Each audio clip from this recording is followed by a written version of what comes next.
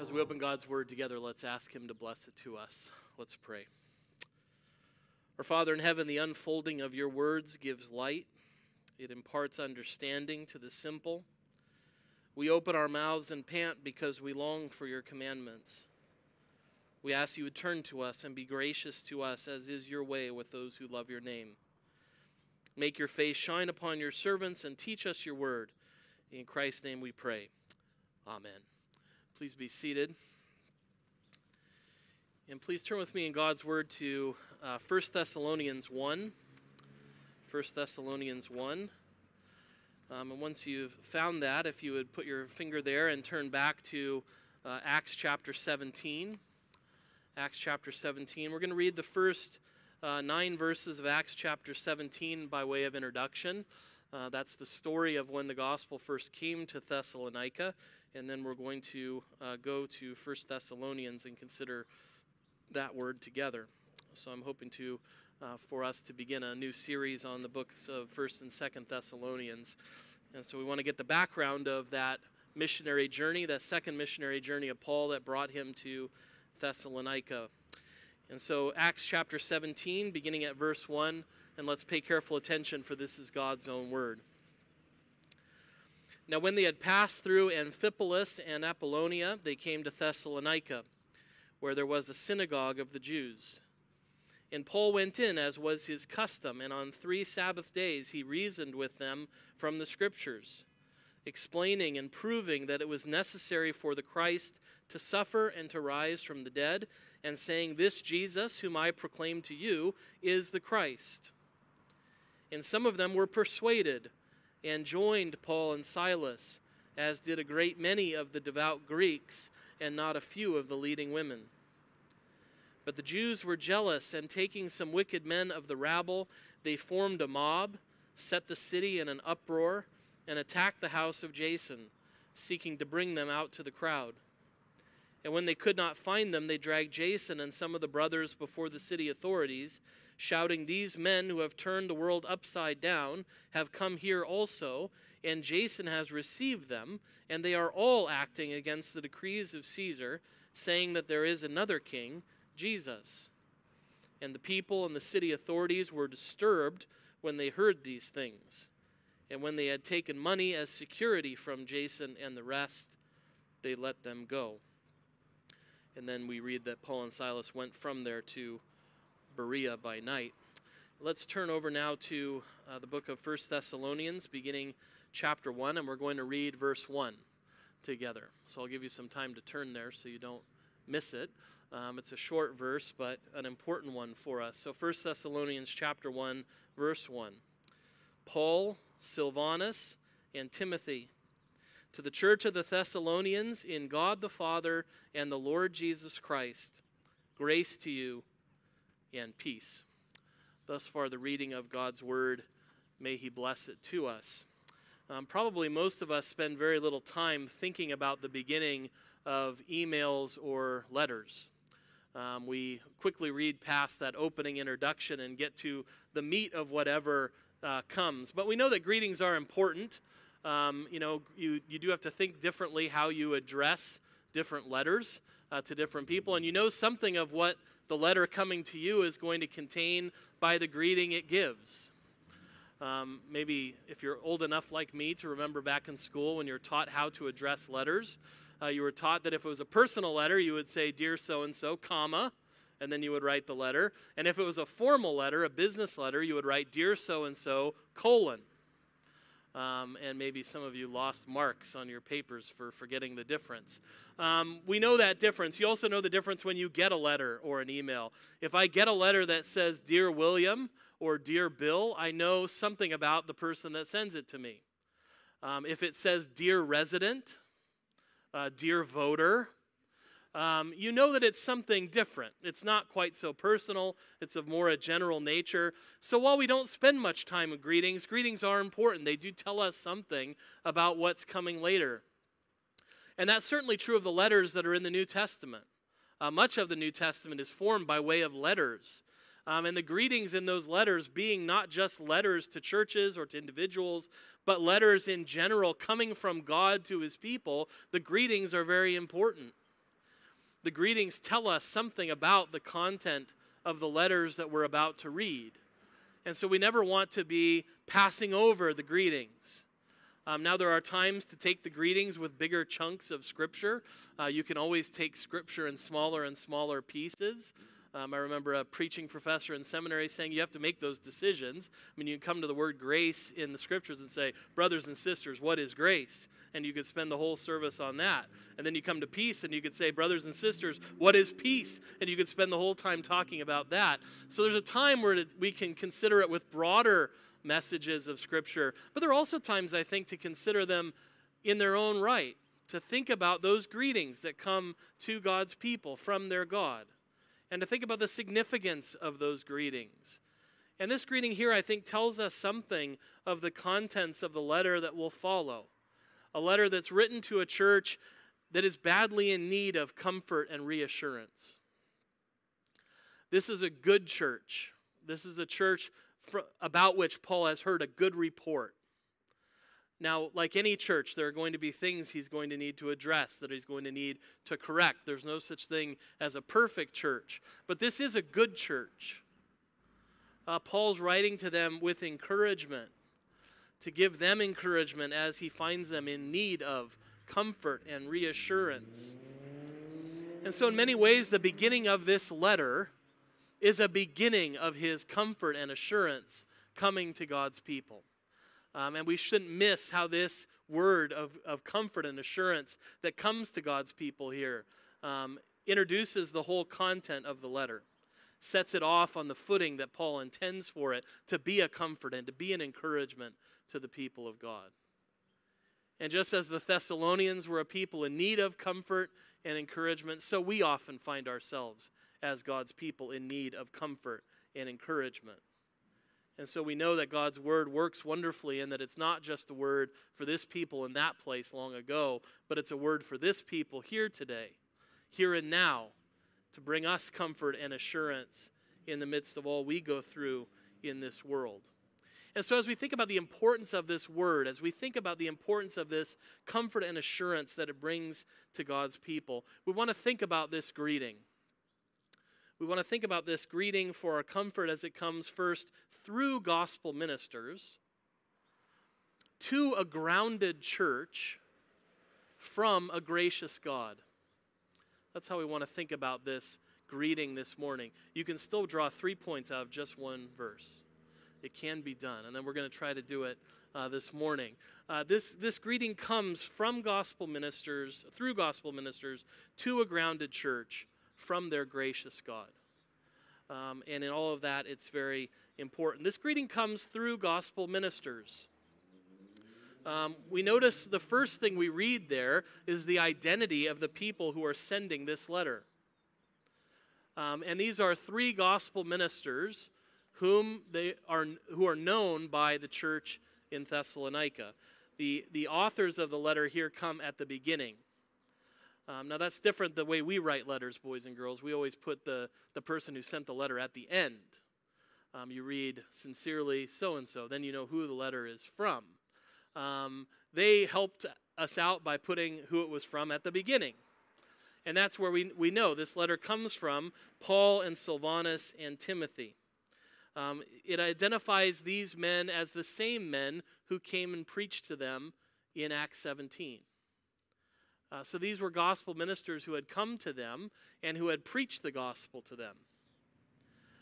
Now, we can be a little confused by that name Silvanus because that's what Silas's name is in Latin.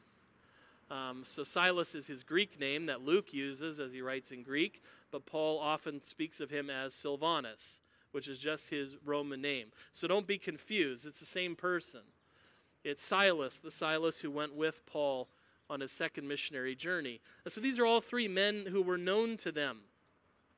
And Paul often writes about these men. They are all gospel preachers. That's how they came to the church. We can think of 2 Corinthians 1:19. For the Son of God, Jesus Christ, whom we proclaimed among you, Silvanus and Timothy and I, was not yes and no, but in him it is always yes. They were all preachers. Paul said, I preach Christ. Silvanus preached Christ, Silas preached Christ, Timothy preached Christ. We all preach Christ to you. And even though they're all gospel ministers, we know that they all have different functions in the New Testament. Paul was an apostle, and we know him well from the Scriptures. But sometimes Scripture tells us something by what it doesn't say. I want you to meditate on that while I took a drink of water. Sometimes Scripture tells us something by what it doesn't say. Notice what Paul does not say about himself in this greeting. He does not say, Paul, an apostle. And they might say, thank you for that factoid. Why is that important? This is only one of 2 letters in the whole New Testament where Paul does not identify himself as an apostle. Almost every other time, Paul identifies himself as an apostle, and one of the reasons he does that is to establish his authority before the church, especially when he needs to say hard things to the church. He's particularly clear about his apostleship when he writes to the Galatians, because in a lot of ways he has to begin that letter by saying to them, grace, mercy, and peace to you from Paul, an apostle by the will of God. What's wrong with you people? If you're going to say that, you better establish your authority right out of the gate. And so the fact that he doesn't do that here tells us something about the nature of this letter. It tells us that he doesn't need to establish his apostleship to this church. That he knows that they will take his authority and his ministry as a given. And the only other church that he does this with is the Philippian church. The churches of Macedonia were known for their love and their service to Christ. And they're the only churches that Paul doesn't need to come to and say, Paul, an apostle. Because he doesn't need to establish his authority with them. Because he knows that they've received his authority.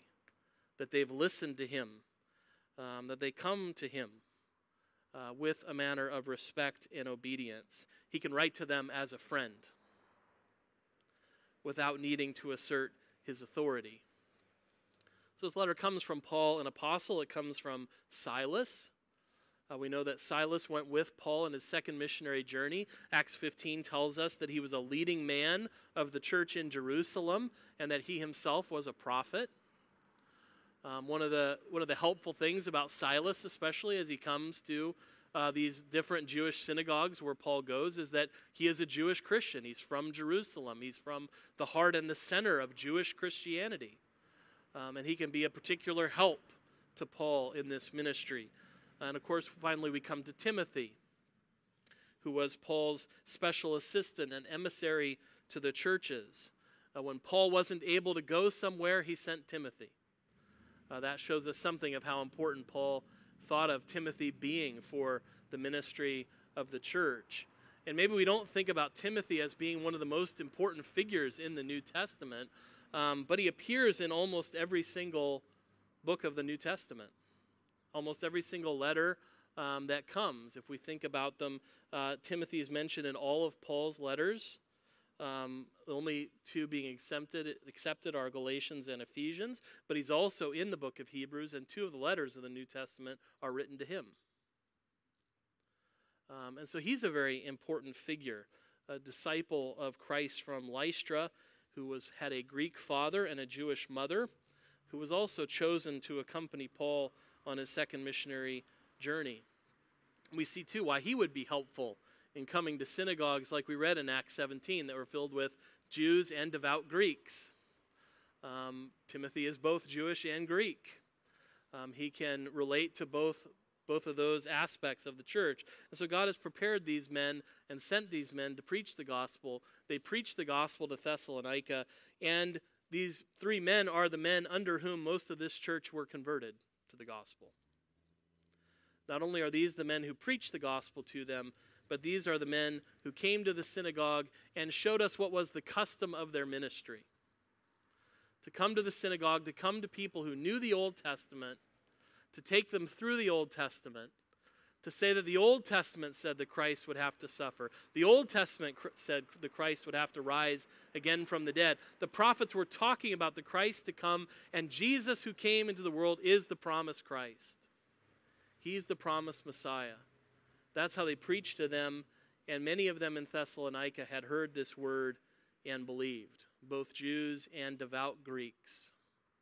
Greeks who had believed in the Jewish religion but had not been circumcised. They came to believe in the gospel, and not a few of the leading women of the synagogue were all persuaded to follow. That's who makes up this church. And so this greeting is coming to believers. Coming to believers who've been converted under these men's ministries. These are gospel ministers who they know, who they love, who they are children of in the Lord. And they come and they speak to them as gospel ministers, and they speak to them these words of greeting as a grounded church.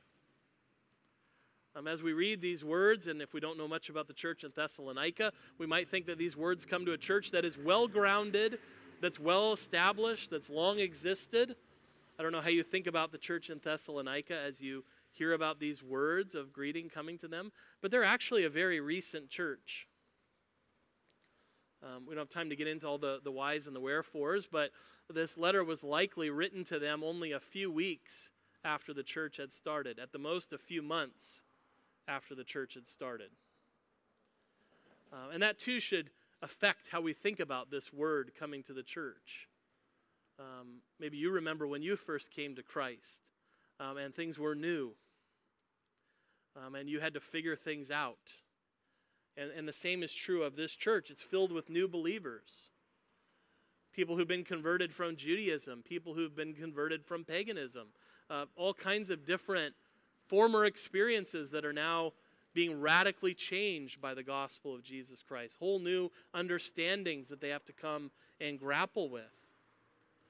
Right? There's a whole new morality that some of them have to learn. Practices that they used to engage in that they can't engage in anymore. They have to learn a whole new way of life. And if you've ever ministered to, and tried to shepherd and disciple new believers, that's one of the things they can really struggle with, is how to live in this new morality, how to understand how to live life in the way that God has called us to live it. They're going to have to renounce some of their pagan ways, and Paul's going to have to address some of those things again, particularly sexual immorality. They're struggling with a new morality. They're struggling with a new perspective. Right? Imagine being a Jewish believer and always thinking to yourself, the Messiah will come one day. And then one day someone comes up to the synagogue and tells you, you know what, the Messiah has already come. Those times of restoration and relief that you were hoping for, we're living in now. You don't have to wait anymore. He's here. He's alive. He's ministering to his church in heaven. That would radically change your perspective. And these Christians are going to struggle with that new perspective. If these are the times of the Messiah, if these are the times of relief and restoration, how do we live?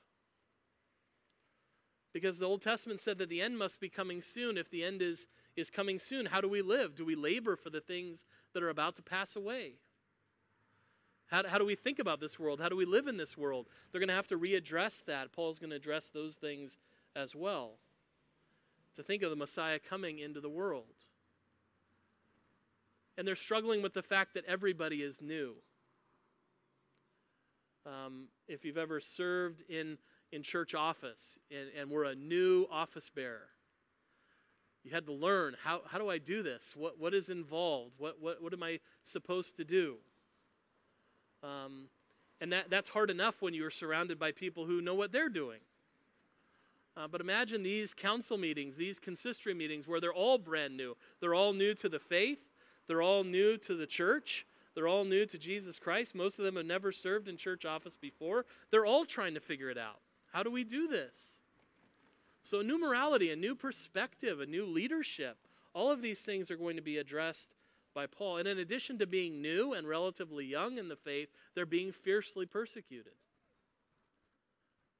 We read from Acts 17, this church started with persecution. They weren't 3 Sabbaths in before they were being persecuted by the world.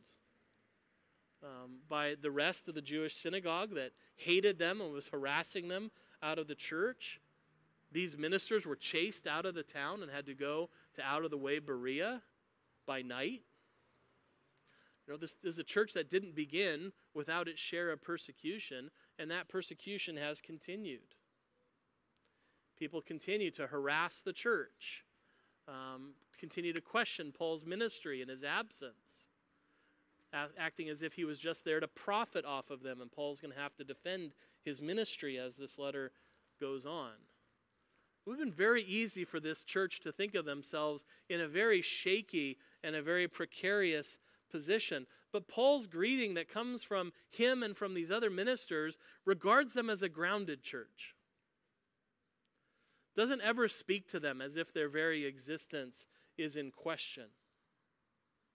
Never speaks to them as if their survival is an open question. He addresses them as a grounded church. And a church that is grounded because they are grounded in God the Father and the Lord Jesus Christ. That's why he can speak of them as a grounded church, not on a shaky foundation, but built on the solid rock of God the Father and the Lord Jesus Christ. And every one of these words has significance in the greeting. And we're going to go through. We have the time to look at each of these words.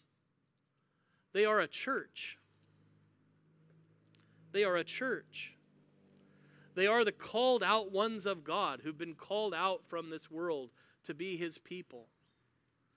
And those with an Old Testament background would have understood the significance of that calling out.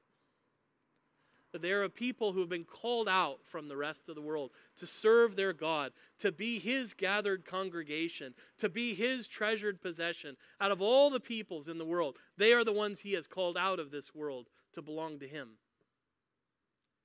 That's what the church is, the gathered congregation of our God. So regardless of how the world thought about them and their circumstances and their identity in the world, this is how God wants them to regard themselves. As those who've been called out from the world to belong to him, that he has chosen as his own precious and treasured possession. That is significant. It's no small thing for God to call you his church. His called out ones. That's what they were. That's what we are. We are those that God has called out of the world to belong to him, to be treasured by him, to be cared for by him. That is no small thing. It's no small thing for God to call us his church. And to call us his church in God the Father and the Lord Jesus Christ. We are a church that belongs to the Almighty God who is our Father for Christ's sake. That this God who has all power and all authority has brought us into his family. Who loves us as a father. And who loved us so much that he sent to us the Lord Jesus Christ. Every single one of those words is also significant. He's the Lord. He's the covenant God. He's Jesus who came to save his people from their sins. He is the Christ, the one who's been anointed by the Father in the Holy Spirit to be our prophet, priest, and king. That's who they are. That's who we are. They are the church in that God. That's what makes the church grounded. That's what makes the church indestructible. That's what makes God's people standing on a solid rock in the midst of a world that feels like it is ever shifting. Why? Because we are in God the Father and in the Lord Jesus Christ. And as Jesus said during his earthly ministry, if you are in me, no one will snatch you out of my hands. And if you're in my Father, no one can snatch you out of his hands, because my Father is greater than all, and I and my Father are one. It doesn't matter if the whole city is stirred up against this church. It doesn't matter if they face constant opposition. It doesn't matter if they are new or their leaders are new. They are grounded. They are grounded in God the Father and in the Lord Jesus Christ. And that makes them indestructible. That is a reality that nothing in this world can change, nothing in this world can shake, nothing in this world can tear down. This reality will survive the ages. This reality will survive this world. This reality will survive death. This reality will survive all. When everything else passes away, God's people will be in God the Father and in the Lord Jesus Christ. Isn't that a glorious thought? Isn't that a comforting assurance? Doesn't a church in a shaky position in this world need to be reminded of that reality? It would be a comfort to them to hear this from their gospel ministers in the midst of their circumstances, and it should be a comfort to us too.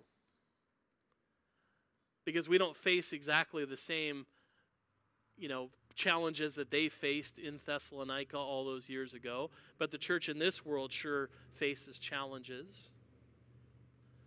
And we can feel like the world is shaking, and that the very ground underneath our feet that we've known and trusted is shifting. And we can be tempted to think that when the world shakes and its foundations, that we're going to fall. But we embrace the reality that God's Word teaches us, that actually we are on solid ground. And that when the earth shakes in all its foundations, it's God who holds steady its pillars. And that if we are in the God the Father and in the Lord Jesus Christ, and we are, then no one can snatch us out of their hands. That He will preserve us as He builds His church and gathers His elect in the world. And when the number of the church is complete, He will come again in glory and bring us relief and restoration. But the church that's in God the Father and the Lord Jesus Christ has nothing to fear from this world. And we have to go forward with that confidence, not in ourselves or in our circumstances, but in our God and in His Christ. And that's why we need to understand this greeting comes not just through gospel ministers to a grounded church, but from a gracious God. We've spent all this time talking about and around the greeting, but we haven't actually touched on the greeting. Maybe you thought I'd forgotten. I didn't. What is the greeting that comes from their gracious God? With all of these realities that we've discussed. Grace to you and peace. Grace to you and peace. They want them to understand that this is God's word to them. It might come through those ministers, but it is not their word. It's God's word. It's God's promise. It's God's reality for those who cling to Christ by faith. Ministers wish these things for their people.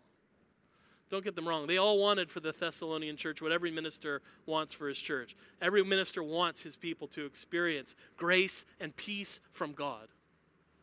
That is what we labor for. That is what we pray for. That is what we preach for.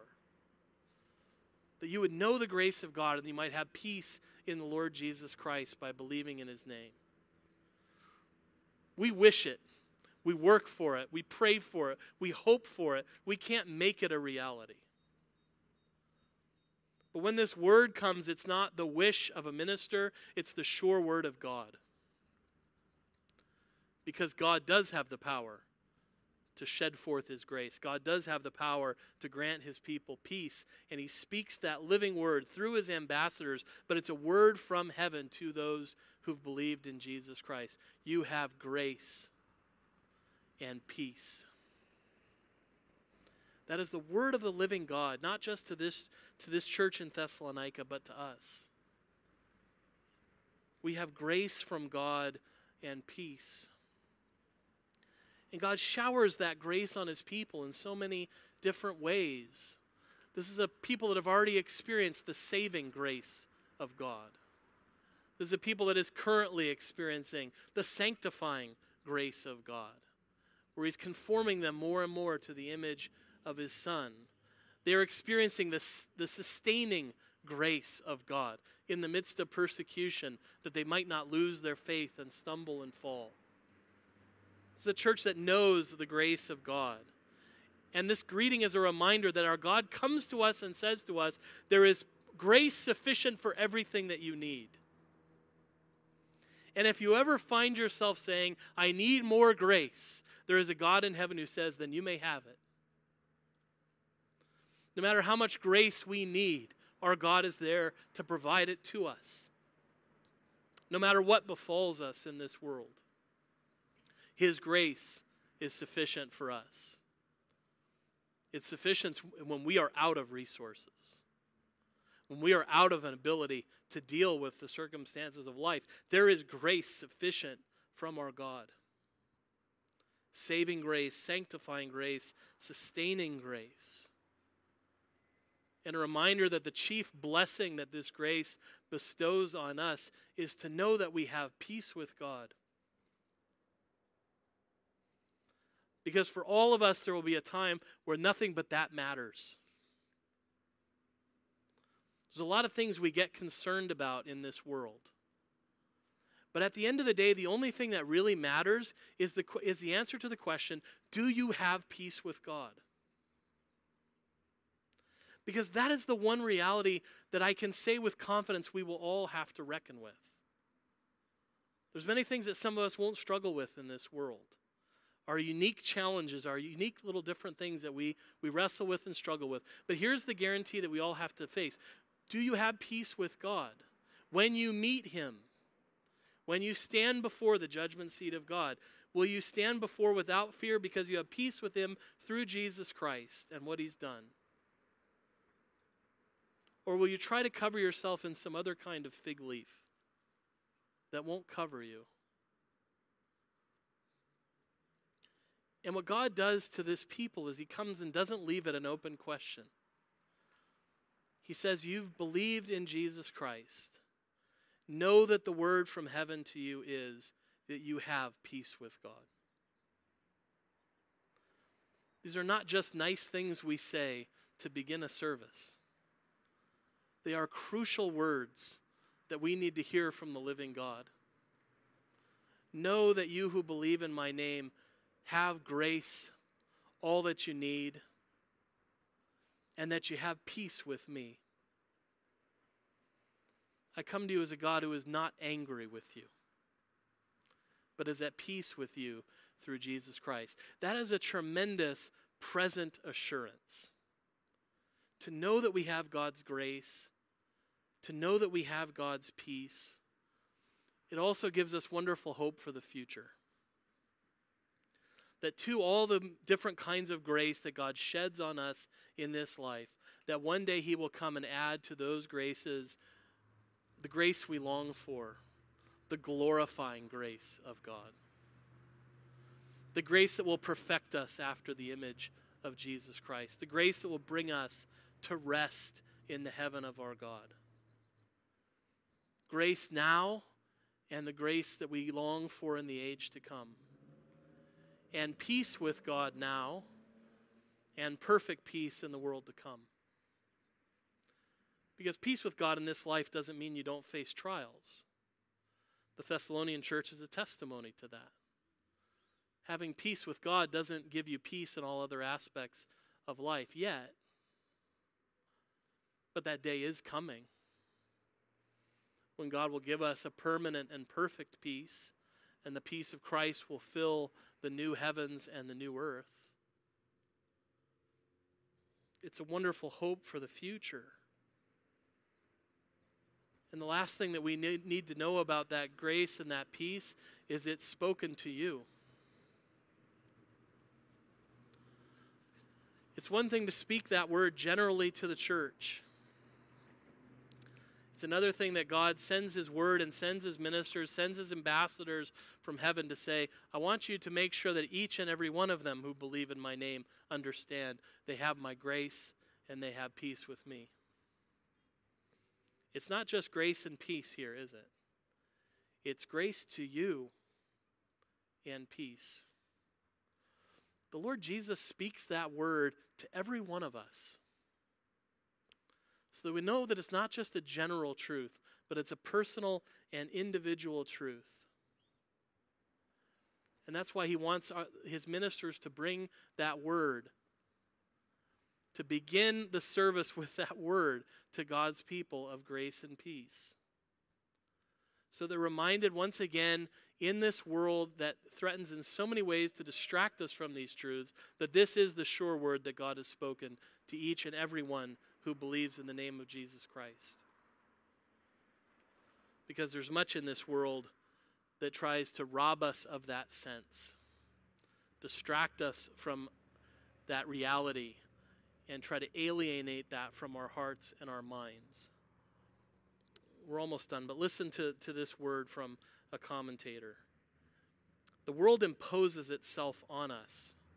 We are distracted by our work. All kinds of conversation and news reports distract us. We are captivated and kept busy by what we see. And this creates such a serious separation between our souls and God that often, even when we pray, when we open our eyes, our souls have not really been with God for one single moment, nor experienced God's holy presence. Many people who often go to church would have to confess, in all honesty, after arriving back home, that they had not felt the presence of God. There is no awareness of having attended an audience with the King of Kings. This world is always threatening to distract us. And that was written over 100 years ago. So it was true in this commentator's day. It's true in our day.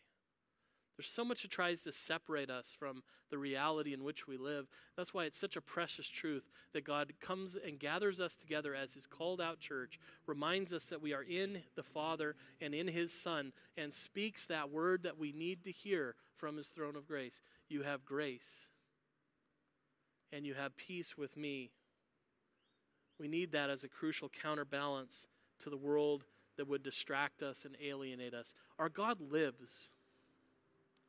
Our God speaks to us, and he speaks to us that word of blessing. What a comfort it must have been for the church in Thessalonica to receive that word. What a comfort it should be to us to hear those words from God's throne of grace, and to know that we are the called out ones of God, grounded in God the Father and in the Lord Jesus Christ, and that he comes to each and every one of us and says, grace to you and peace, both now and forevermore.